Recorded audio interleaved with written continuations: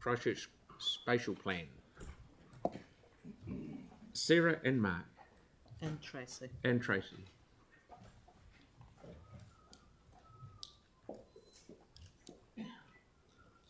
And John. And not Mark. Oh, there he is.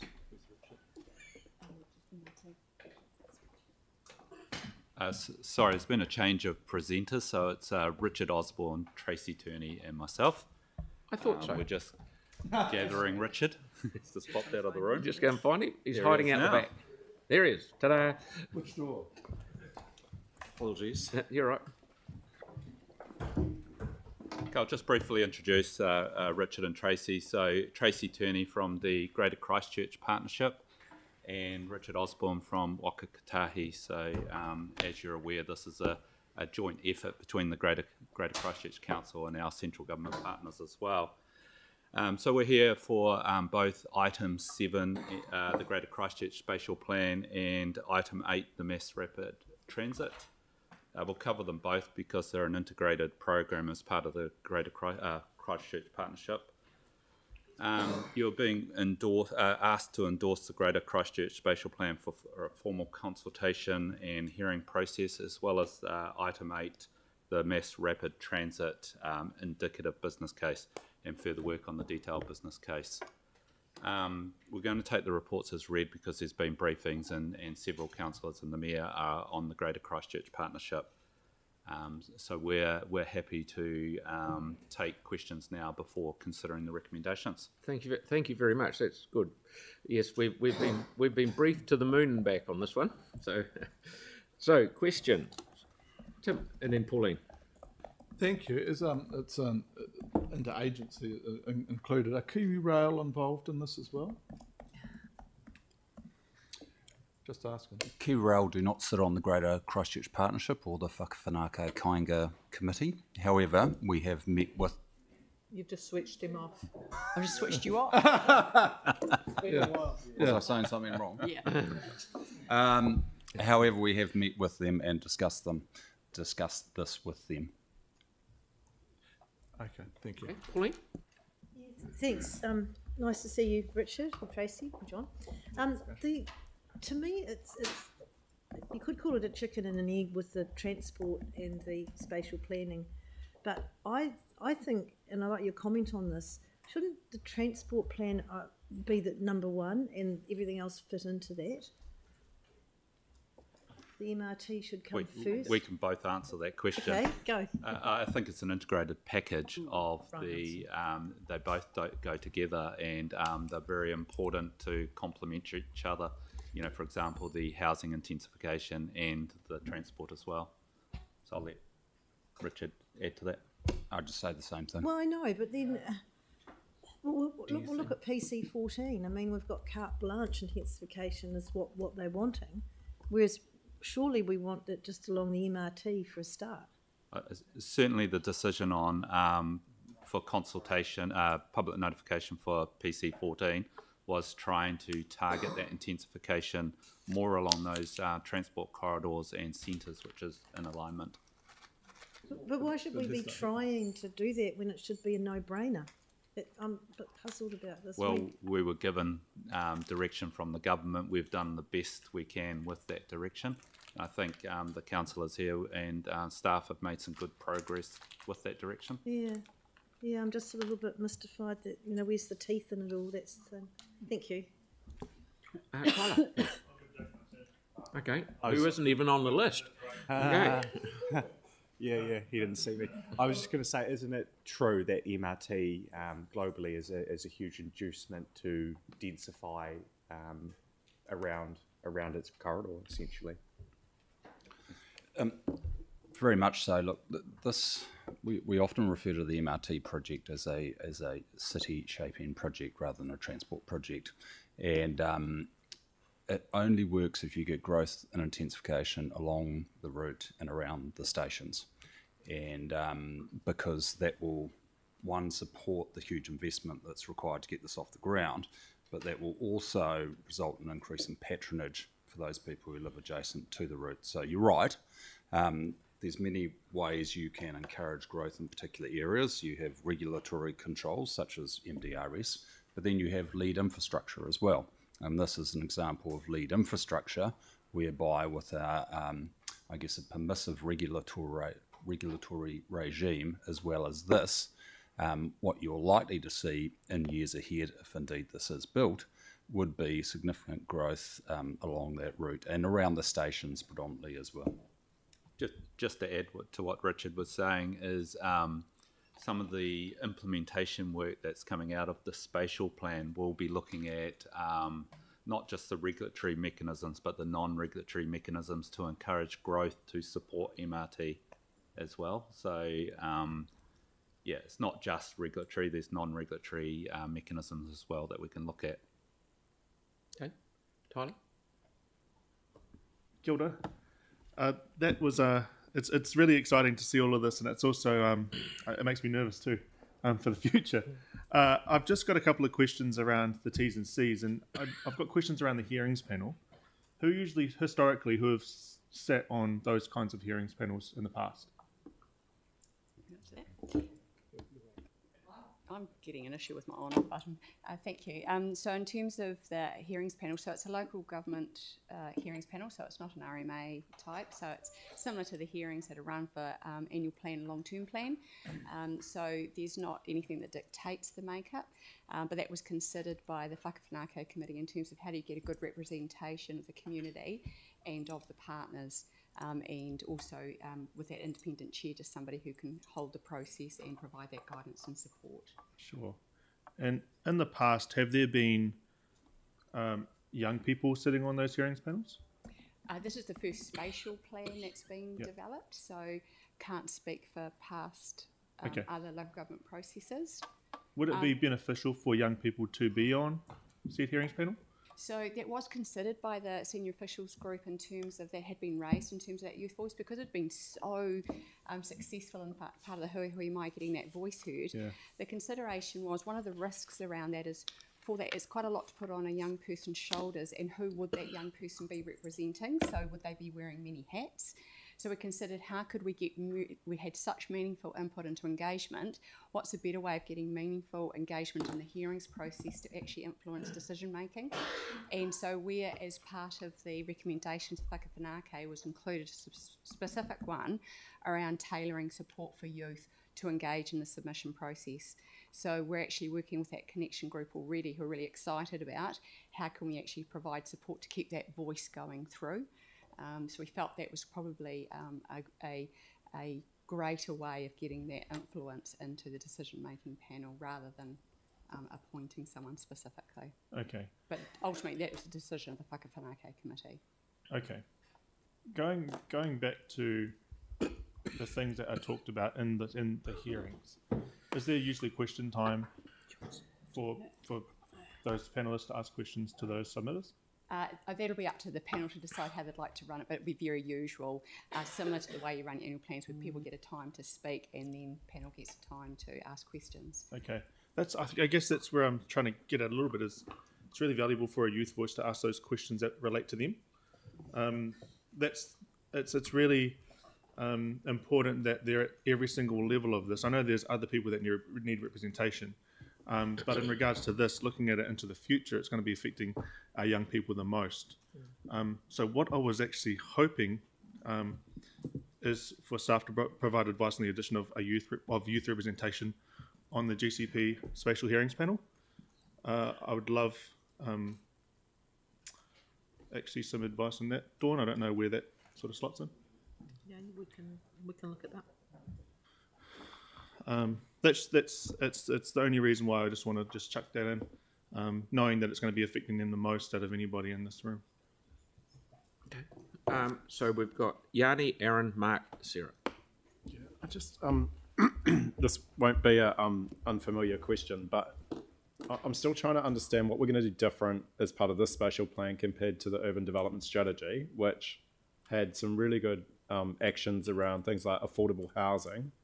And environmental protections around things like neighbourhood amenity, and so it supported intensification and more density, but it did so on the basis of a number of environmental and social actions, which largely don't seem to have occurred.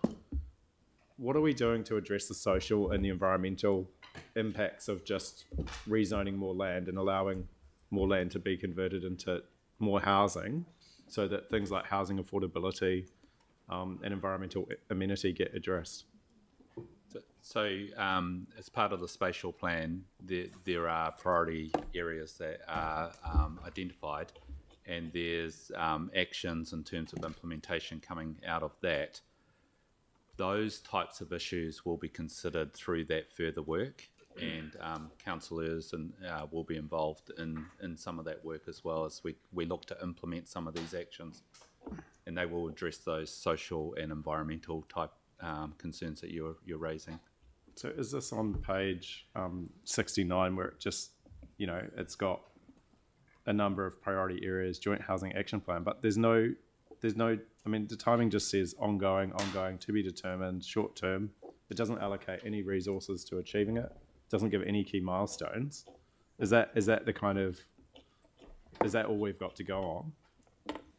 Yeah. So in terms of that strategic level, so it's going through that process, sitting at a high level, going, what do we want to achieve, what does success look like? Then it will come down to the whakawhanaka and GCP to develop that work program.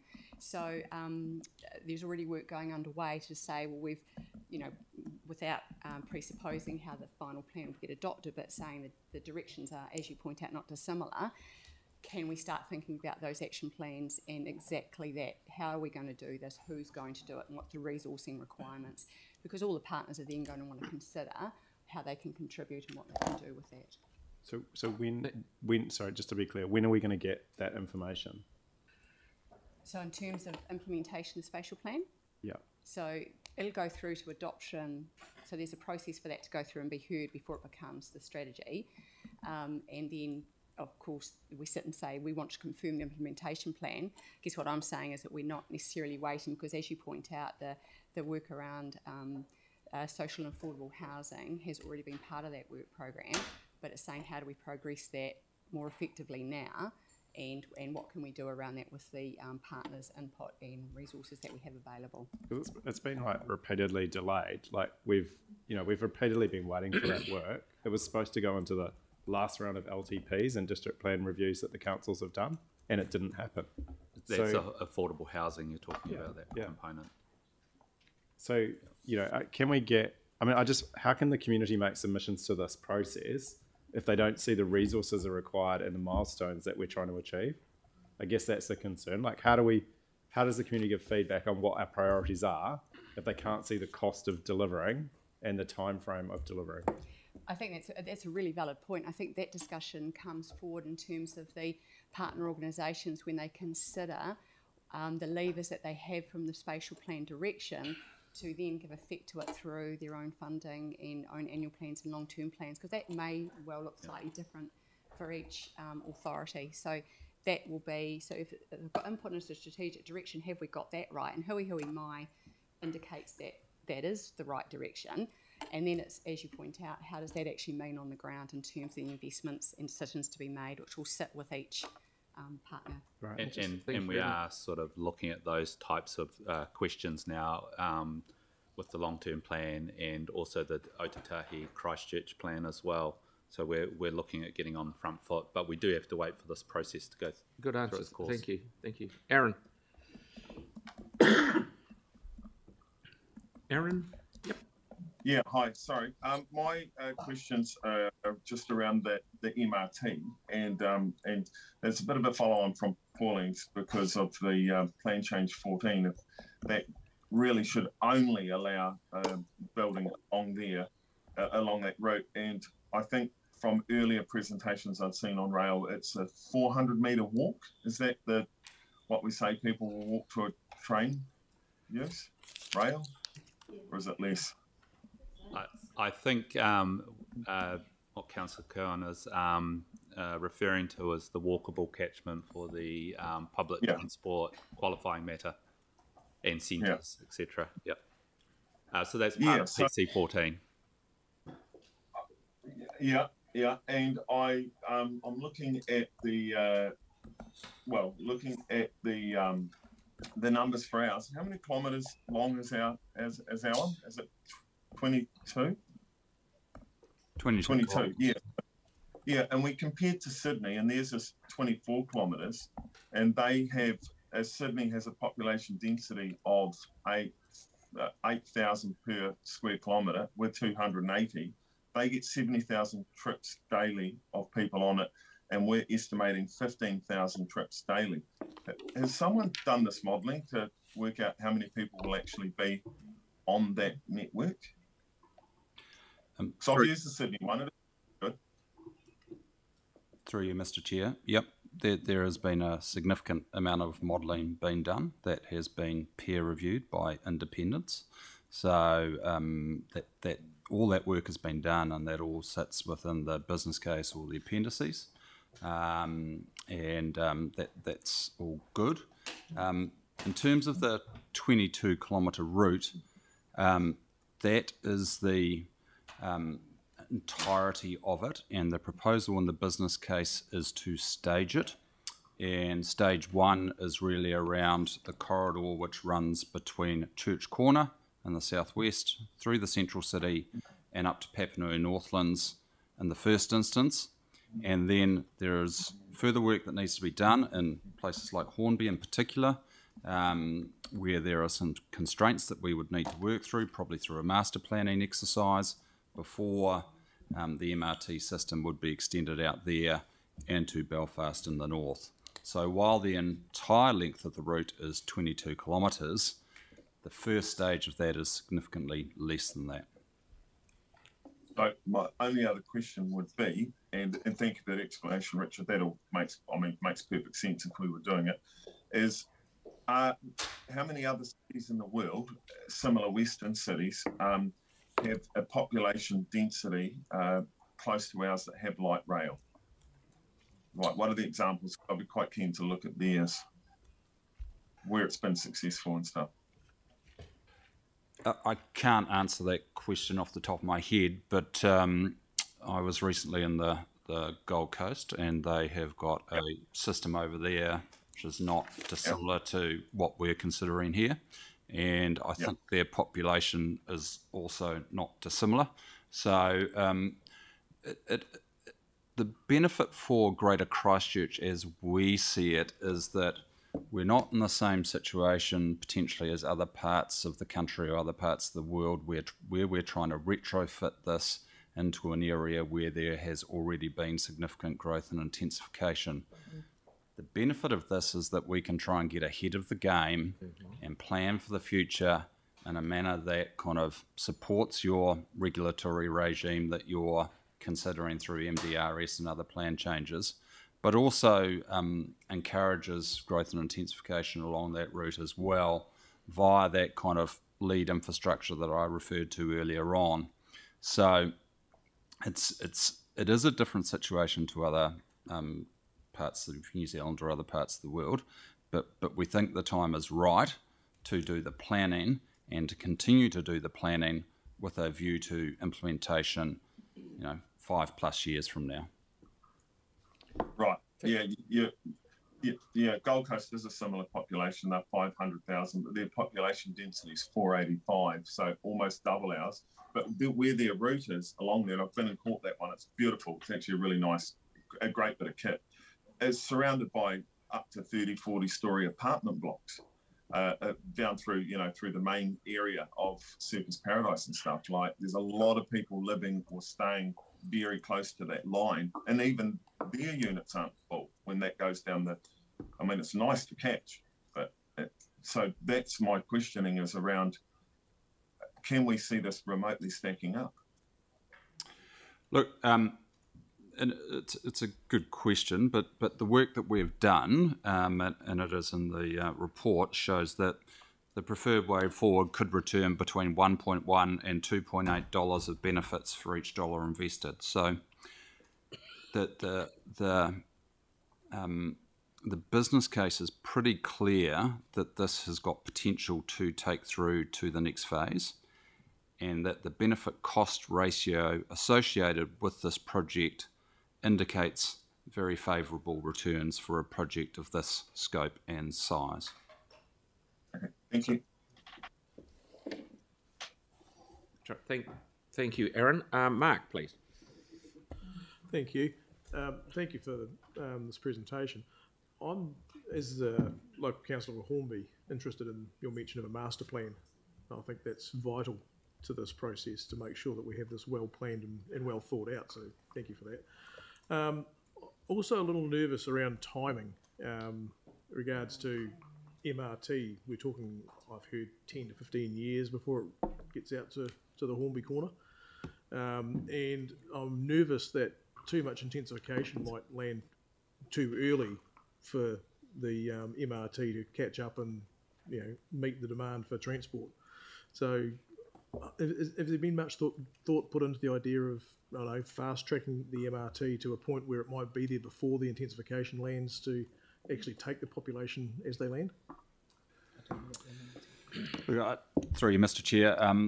Thank you, Councillor. And look, we are aware of those issues around Hornby, and that's why the business case does recommend a master planning or program business case type exercise to take a kind of a holistic look at the area and recommend a range of interventions. So I think that work can start if the business case is endorsed and we do get funding to go to the next stage.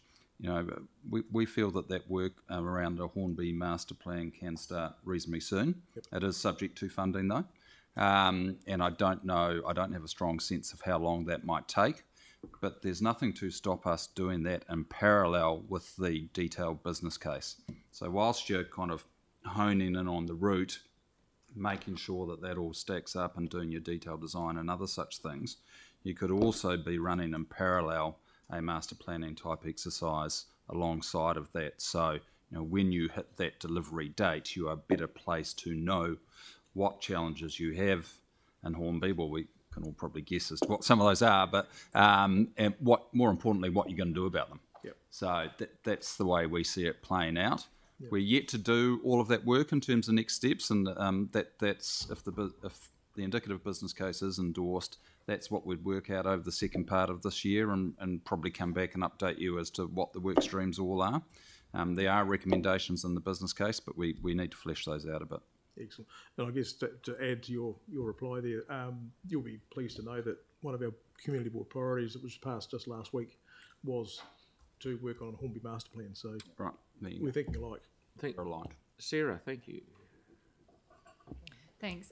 Just following on from Tyler's point about youth representation, the Whakawhanake Kāinga Committee's meeting again ahead of the hearings panel sort of meeting and doing its work. So is there opportunity for them to actually just get a bit of further advice and actually look at that? So it isn't planned for the Whakawhanake to meet again. That meet at the end of the year once the hearings panel was coming back with its recommendations had been the plan, which is why in this report that issue was canvassed and the recommendation put forward around the composition of the panel. Yeah. So just that, Tyler's point about it's not just about having input into the panel, but it's having a member that can then ask the questions of other submitters. Mm-hmm. And I'm not quite sure if that particular way of engaging was canvassed. And I know that you've said, a lot to put on a young person, but we look at, the Mayor of Gore's 24. That still would meet a youth criteria. I don't think it was, a direction had been to consider it. It was kind of seriously considered and actually spoke to the youth input as well about what they felt would be appropriate, which was around getting a plan to actually pick up on the hui hui mai work and go, now's the next opportunity to influence decision making, because we're aware that can be quite an intimidating process. So actually trying to say, how do we get a groundswell of people then, youth, participating in that process. And I think also assisting the hearings panel chair, because they'll be looking at all the background documentation and that youth impact, and I would anticipate, certainly I'd be encouraging them to think about how they run the hearings panel and how they do that process to make that as engaging for youth as possible. So there are different ways you could do that, and I think that's back to the question around, are we going to give time to question how might we run that differently for youth? So I think there's quite a bit of flex in how to run the hearing. Yeah, and we can make sure that we've talked to our hearings panel representative about doing all of that as well. Yeah. it may be that we put it in a location that may be easier or less intimidating than a chamber. So I think the hearing panel has got scope to say, how could we make this engaging? Thanks. Okay, Celeste, did you have your hand up? I think I saw it. She's dropped off soon. She's not there? She's having a All right, okay. Andre, please. Thank you, Mr. Mayor. Just following on from Pauline's question, which is around shouldn't we be focusing on a mass rapid transit route for other areas? Now, council is asking for a qualifying matter along this exact route, which is around the Riccarton Bush area. So it's 250 properties, which would be a qualifying matter from intensification. And the argument council is putting forward is that the current 2-storey properties near the bush do not jeopardise the bush, but that 3 stories would jeopardise the bush. So we're talking 250 properties on this mass rapid transit route. Now, this wasn't put forward by government, it was put forward by council. I guess just my question here is, do you have any comment on the consistency with that kind of qualifying matter and what we are talking about here today, which is the viability of a mass rapid transit route There's and its viability? Yeah, so there will be some intensification within those 250 houses. Yep. The qualifying matter limits the height, but not having multi-units on those properties. Yeah. So you could still have, say, 4 or 5 multi units on a particular site. So there is potential for some intensification. There's going to be cases like this where qualifying matters restrict intensification for other reasons. There's hazard constraints. There's this one's about Riccarton Bush, and there's various other matters as qualifying matters as well. So that will sort of be some inconsistency amongst them sometimes. Okay, great, thank you. But it is a relatively small section too of Riccarton Road. Yep. Yep. But is council also not sort of, trying to restrict intensification, well, across Christchurch in general, with a number of different qualifying matters, including this mass rapid transit system? So, yeah, sometimes there will be some competing differences Yeah. there, but obviously that one will be hotly contested during the independent hearings panel process. Okay. That makes sense. So it'll be thoroughly thrashed out through that process. Cool, thank you. Jake, did you have one? I'm actually good now. You're done? Okay, Tyrone. Thank you, Mr. Mayor. Kia ora. So just looking at the sort of the southeast and sort of just specifically, let's talk about Littleton. It's the number 1 port in the South Island. It's getting increasing volumes of cruise ship passengers, and it's been a bit of a schmozzle this summer in managing those. So, I mean, what sort of, the port's not going anywhere. The freight's increasing, I guess. So, those high volume sort of routes. And you really can't get to Littleton without getting into a vehicle. I mean, you can go by bike, but, only Kelly's probably fit enough in this room to be able to do that. So what sort of considerations are sort of given there, and sort of how do you sort of see that playing out? So obviously it's not on the mass rapid transit route, but there will always be considerations of public transport to and from Littleton. It's not a priority area either in terms of the spatial plan, so it will just fall into the normal sort of considerations for public transport. Just if I could perhaps add that MRT is part of a wider kind of business case process, and the broader business case is, we call it PT Futures Combined Business Case, which is a bit of a mouthful, but that's really about getting our existing public transport system up to a reasonable level of service, and that includes bus priority measures along core routes, as well as increasing frequency along those core routes and in other locations. So that is a work stream we're progressing, and we need to make sure that's integrated with MRT. So you should see an uplift in the level of service for public transport across Greater Christchurch in the next 5 or 6 years as that gets implemented, and that would include Littleton. Waikotahi, as part of its New Zealand upgrade program, is upgrading Brougham Street.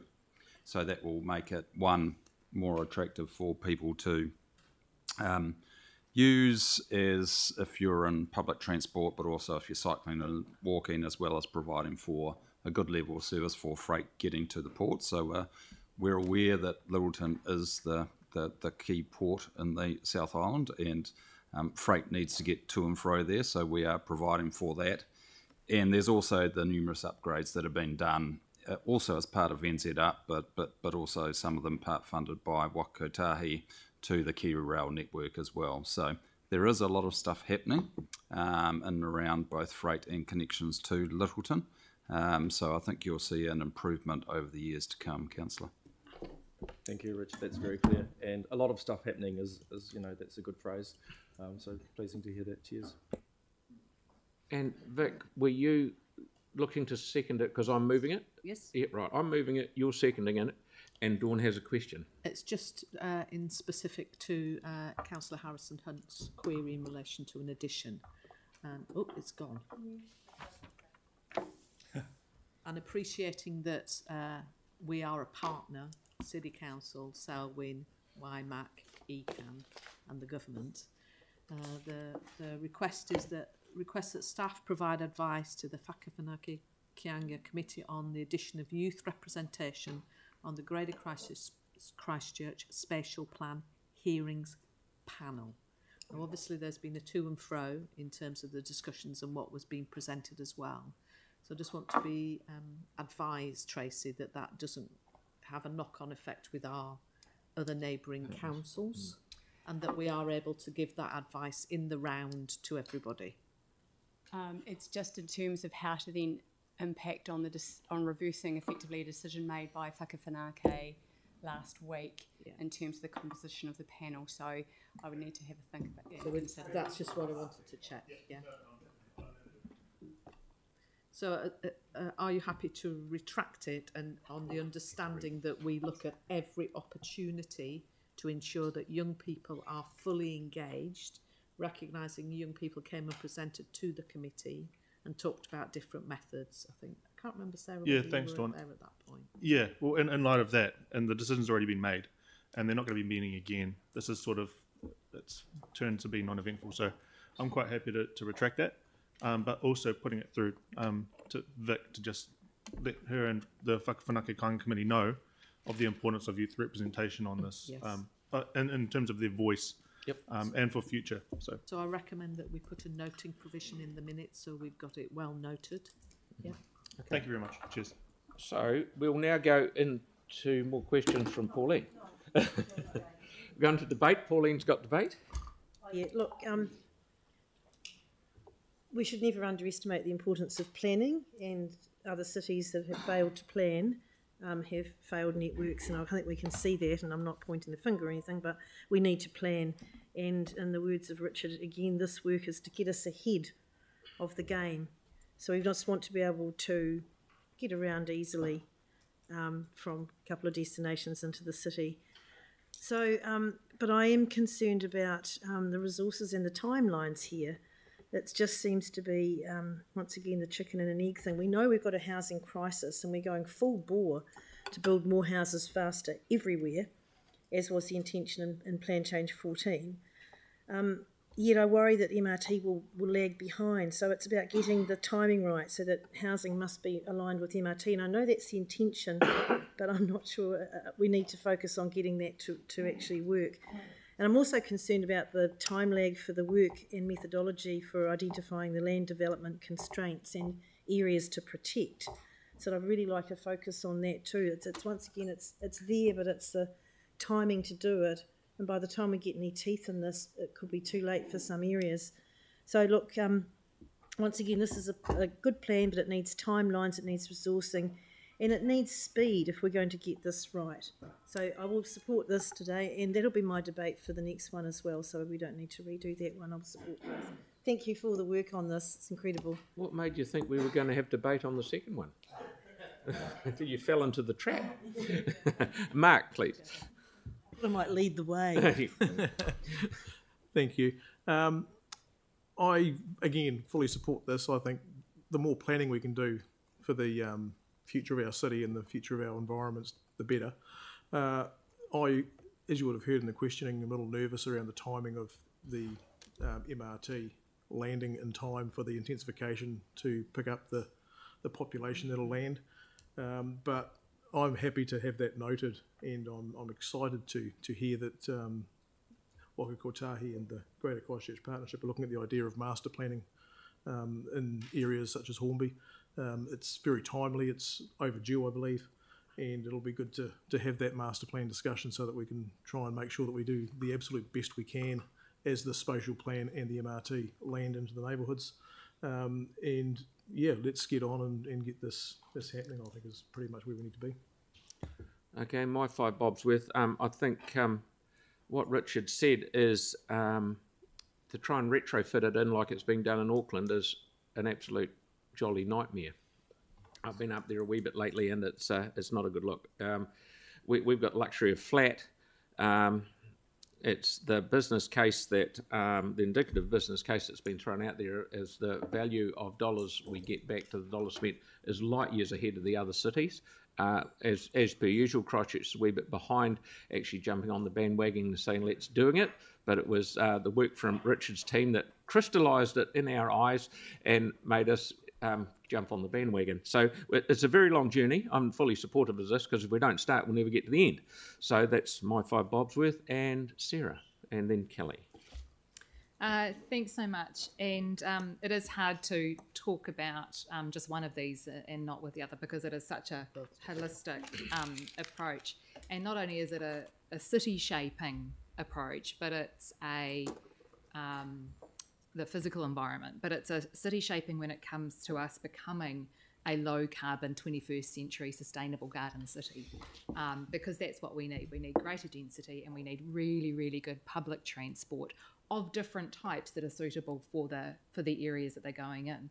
So while we've got the MRT business case here, we've also already signed off on the public transport futures and have additional funding to get that work for the areas where the MRT is not going. It is a priority to get this done really quickly. It's a really large priority to get Hornby sorted. Lots of development over there over many years without a corresponding sort of transport holistic plan that actually makes it a place that you can get around easily. I'd go to Hornby and shop in a heartbeat if there was a train to get there because the driving out there is so bad. And I think that there will be many other people as well. I'd like to commend the engagement on this, and I know that council also often gets bagged for not doing enough early engagement, but engagement on this started pre-COVID. So the Greater Christchurch 2050 work that staff have done over a number of years with a huge number of workshops, stakeholder workshops, all of those really, really good things and broad consultation then led into the Hui Hui Mai and now into the spatial plan for formal consultation. So we've had early engagement, we've had early engagement, and now we're formally consulting. And this hasn't come out of nowhere for people, which is really, really good. And I think I will leave that for now, apart from just saying that when it comes to other cities around the world that are doing this, they've seen the same thing. So Gold Coast City, which Aaron has pointed out rightly, is a really similar size to us, had fights over whether they'd put light rail in or not. Some people thought it was going to be a nightmare, change was scary, all of that kind of stuff. But it has been an overwhelming success, well past what people had expected. And it will be even easier for us to do because we're putting this in ahead of the density for the most part. So while we'll get some density to start with, we won't until it's actually in place. So that's great. Thank you. Kelly. Yeah, thank you. Look, I'm really excited to see this. I think it's something that's been a long time coming. I feel like this is a pivotal moment in our city's history, and we're seeing a lot of sort of change in terms of housing intensification and rapid transport. And I think that this is just going to really launch us into the future. It has been a long time coming. We've been talking about the potential for rail for a long time. I love the example of the Gold Coast, where I've been a number of times and seen how effective that system is.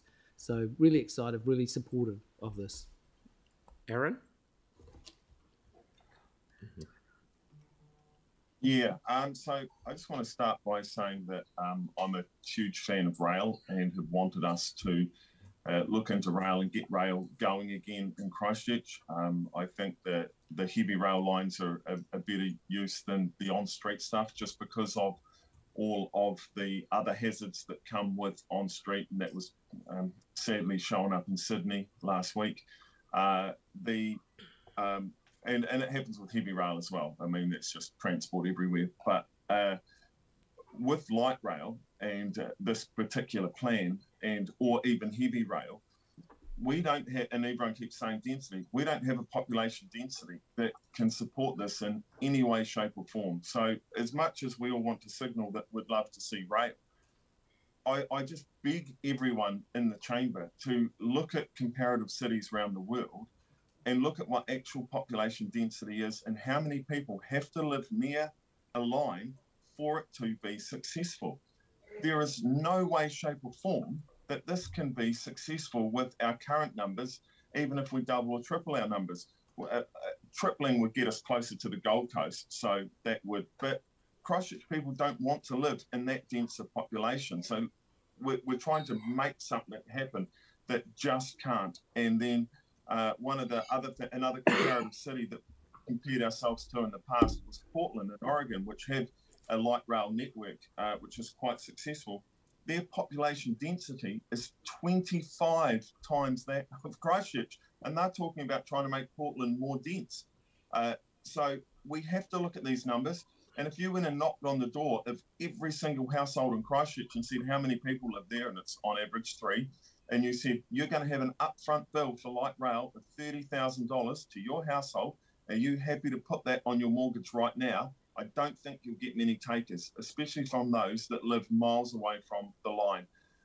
The cost of this is horrendous. I know it's mostly government money, but that is still our money.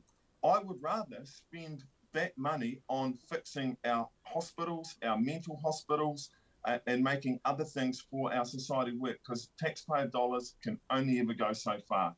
And to spend it on this, as much as I would absolutely love it, I've gone and caught those ones in those other cities to see how well they work. I challenge everyone else to do the same, and they're still not that busy in cities that have got 20 times the population density of us. If anyone can show me numbers that this will stack up, more than happy to look at them. But so far, we're actually living in la la land. So vote for it if you will, but you're just setting ourselves up for economic failure around this. Thank you. Happy travel. Thank you, Aaron. Andre. Thank you, Mr. Mayor. Just like to tautoko Councillor Peters' thoughts around and concerns around time frame. The best solution to that is that this gets cracking, gets on cracking as soon as possible. And certainly like to tautoko Councillor Harrison Hunt's thoughts around youth involvement. There are young people in school right now who will be older than 4 of the councillors definitely around this table by the time this is underway. So the 4 youngest here, there are young people in school right now that'll be older than us when this is built. So to have youth involvement in this process and hearing what young people want this to look like is pretty darn important in my view. So whatever can be done, I think is really important there. Thank you very much. Jake, thank you. Thank you. Well, unlike Councillor Kewen, I do believe the evidence and the evidential business case that actually the benefit-cost ratios really do stack up for this project, and they stack up comparatively well compared to other similar infrastructure projects across the country, and that the route is right, and that heavy rail actually isn't an appropriate treatment for this project. Look, this is a really exciting piece of work. It's a piece of work that started well before my time on this council and will extend probably well after my time on this council. Or maybe, like Yanni, I will be here when phase 1 opens. but it's not fair, he's not in the room. But look, getting visibility of this for the time I am here really is really exciting. And that's because, as has been said before, this is a city-shaping project. It'll drive our urban form and is a big part of our ambition to decarbonise our city and to make it efficient to get around. Let's not forget that cities that are easy to get around reap real economic benefit, as well as obviously the obvious social and environmental benefits. I'm also really pleased to see the investigation for potential future rapid mass transport routes is already in place before stage 1 begins, or construction on stage 1 begins. This is really important because international research shows that creating an infrastructure pipeline drives down contractor prices and provides long-term directions and certainty for our communities. To colleagues who have expressed that the route that there isn't routes planned for their communities, I would say, look, you've got to start somewhere because you can't start everywhere. So while we're not committing to this yet today, this is just a step in what I hope will be a rapid journey. And I think that actually in time, this is something that people will look back at our council and credit this council for in the Christchurch of 2080. So it's, yeah. Thank you. Tyler? Tēnā rā tātou katoa. I'm really excited about this plan, and I'm looking forward to seeing how it pans out in the next 50 years. I think there's a lot of promise with this, and I think it's going to put us on the map in regards to being one of the most desirable cities in our country, but hopefully the Southern Hemisphere. That'd be fantastic. I wanted to address this youth problem that I've had, and everybody knows that this is something that I'm really passionate about. Just going back to 2019, the average elected member under the age of 40 was knocking on around under 10%. So that is a huge amount of underrepresentation for our young people. And it's up to us to actually talk and be talk on behalf of our grandchildren and our children. And when it comes to things like the Greater Christchurch Partnership, it's really important that every single one of these institutions looks at our young people and gives our young people a voice. Let me be quite clear in saying that the things that we're doing, that as old people is what they'd call us, is serving us soup and giving them chopsticks. You know, it's exactly the same as what we're doing here. We're saying, here you go, have fun, enjoy your meal. It's ridiculous. So what I want to do, and is I want to review a lot of our policies, and I'll be doing this over the next few years, is reviewing our policies and seeing where the holes are in regards to representation. I am looking forward to seeing the Whakawhanake Kāinga Committee take into account our young people, taking into account those that don't have access to certain things. And when we're looking at markets, for example, if we look at Riverside, for example, the strip had a road going through it. It was practically dead. What we did is we chucked in amazing amenities. We chucked in all of these things right beside the riverside, and it was actually a phenomenal place for everybody from all walks of life to be able to enjoy. So when we're looking at that, we can build it, and they will come. That's exactly what's going to be happening over the next 50 years, and I'm looking forward to it. Kia ora. Thank you. Righty-ho, Tyrone, then Vic. Thanks, Mr. Mayor. So I've looked at an example of a city similar to Christchurch. So it's called Auckland in the 1960s, which had a very similar population to Christchurch now, and a way lower population density. And they had a mayor at the time called Dovemeyer Robinson, who had a vision for public transport in Auckland, and he was poo-pooed. And people balked at the cost of about $250 million back in the late 60s, early 70s. It was too expensive. Oh, it's not right. We just don't need it. And that is one of the totemic examples of lack of vision of public officials and elected members in this country, if not the world. It is, and we will not fall into the same trap because we've thought about this and we're getting ahead of the curve, as Richard said. So I absolutely support what we're doing, and kia ora. Victoria. Thank you, Mr. Mayor. I'm also really excited about this getting underway, and like Councillor Barber, I think that it is a pivotal time, and it shows that we really are maturing as a city. Unlike Councillor Harrison Hunt, I'm not sure if I'll be here in 50 years' time. But anyway, look, I note what Councillor Kewen has said in relation to viability and density, and thank you, Tyrone, for raising that in relation to Auckland. I think it is relevant. And also thank you to you, Richard, for the way in which you've responded to that, and particularly when we look at the benefit for the cost ratio. I think that's really, really valid. And also, as you said, we have to remind ourselves that this is the city shaping exercise, and we have an opportunity here to get ahead of the game. So the time is now to do that. there's lots of variables at play. There's lots of multiple work streams that are all overlapping in their programs. No doubt we have to get a really efficient, working, effective public transport network, and this is the part of this. So now is the time to get on and do this. Thank you, Councillor Harrison Hunt, for raising the issue in relation to youth. As the representative on the hearings panel, I hear that.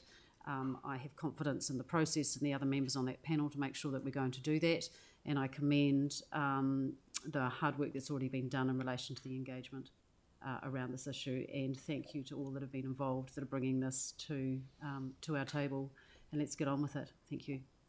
So with that, I will put the motion. All those in favour?